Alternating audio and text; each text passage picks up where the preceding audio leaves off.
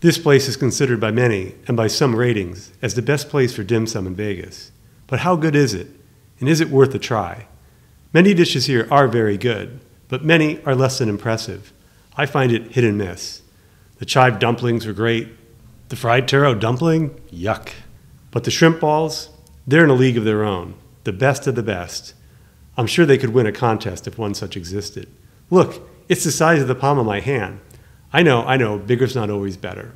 The flavor of these precious gems is hands down the best I've ever tasted. Crispy on the outside, moist and so well seasoned on the inside. The shrimp they use tastes so fresh you'd swear they were just plucked from the ocean. And finally, the wontons, super crispy, light, and never greasy. If for no other item, do yourself a favor and go to Yum Cha and have these the next time you're craving dim sum. You won't regret it.